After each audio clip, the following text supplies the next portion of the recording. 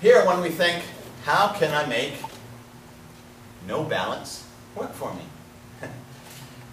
So here I push him and he goes to take my energy, and as he's, look at this, in case you might not know, it's working quite well because it's going to work on an out-bent wrist lock, in case people don't catch this, right?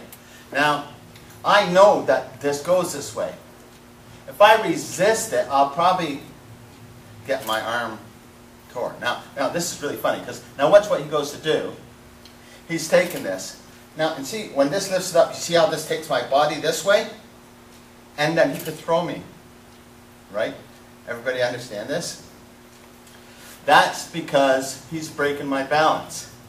Now, when you go to throw me, and I go, oh, I don't have no balance, it's going to put him in a compromising spot from here. Now, it's kind of easy here because I'm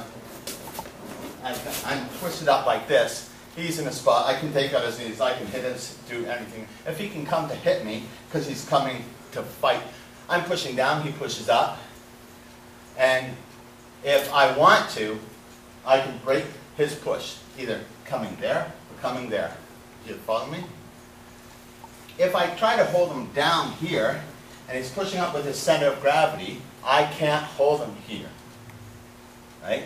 And with that, he could give me an elbow to my chin, my chest. So to prevent that, I can do this to him to stop him, come back up.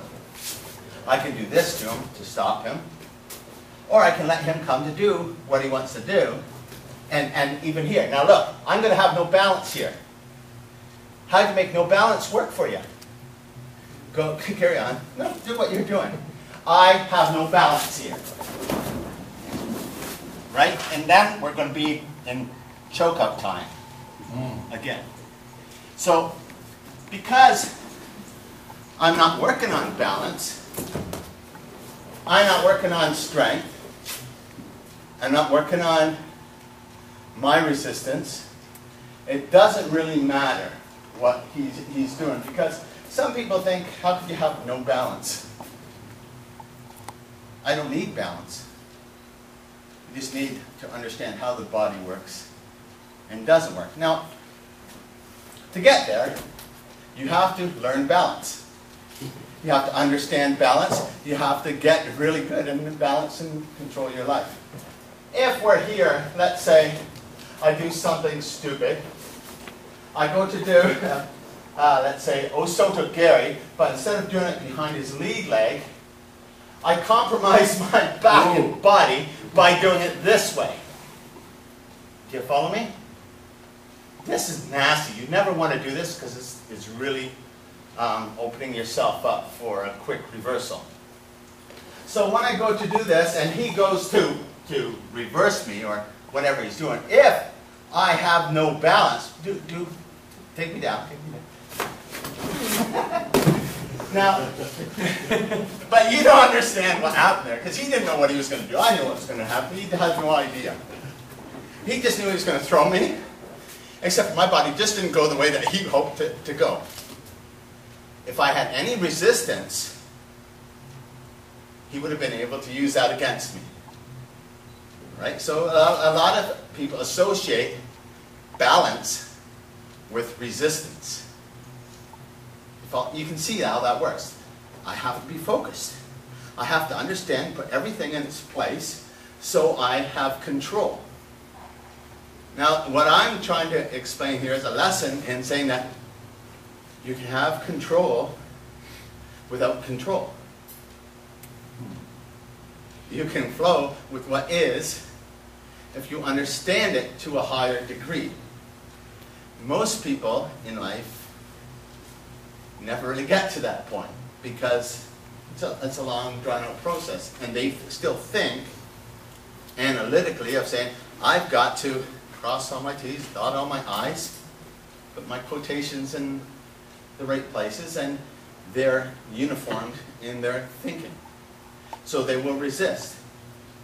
So this little lecture here is just to make you become aware that, and it really doesn't matter here. I'll bow you out and just come on up here, Jake.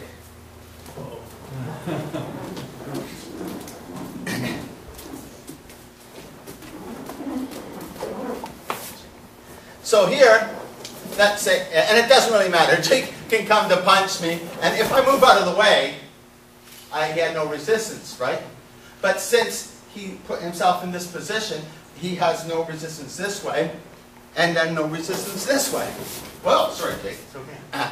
He went well with it. He did a flow. He did what I'm trying to teach you and demonstrate to you. Except for I was in this position that took him out this way, right? And I still kept a hold of his arm so that if I wanted to torque it and block.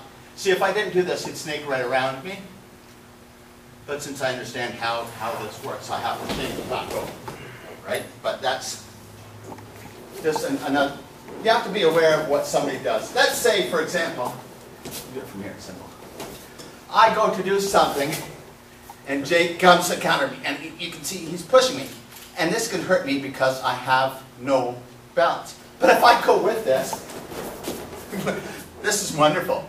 Because it's magic, it just happened, never done it before, it's kind of cool. Now, it's nice because I'm stepping on his toe at the same time, so he can't move it out of the way. So I just let loose of that a wee bit for you. But I locked him up here. He's a master level Seicho Jutsu practitioner. He knows he wants to shoot out there and release that. But in that position, I want to trap this arm here and just pop it here. Right? If he bends it again, it will end up becoming here again. It'll be like Beijing Fu again. So here again. So he's moving with it. So I just have to get ahead of where he's moving it to. Right? So see, this hurts, but I move my arm up my leg this way. Tighten this up on him. So it's nice because you have to be in a position that if I am tough, and I even went to, he's blocking me out. Because he feels that I was going to go to throw him this way. He's blocking me out with his energy. Because I have resistance. Because I want to maintain my balance and stability. But if I don't, I'm going to be in this position here. Right? So it'll all fit in there. So this little demonstration is just to say, sometimes through the process of learning, you develop this balance in your life, get everything organized. Then you have to think outside of that box in order to be able to grow and evolve to a higher level. Anyways, that's it for my little lecture today.